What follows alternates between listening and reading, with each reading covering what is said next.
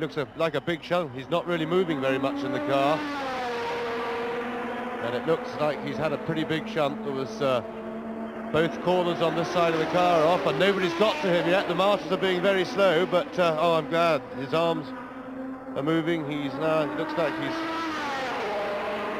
the car is probably pretty bent round his legs, which is why he's having a struggle, but it looks to me as if all four limbs are working, so Derek at least is standing, so that's good news, and hopefully he hasn't been hurt. Is this going to be a replay of Warwick going off? Yes, it is. Off goes the Arrows, slam bang into the tyres and the barrier. You see the car spin out. Those are tyres from the tyre barrier, not from the car.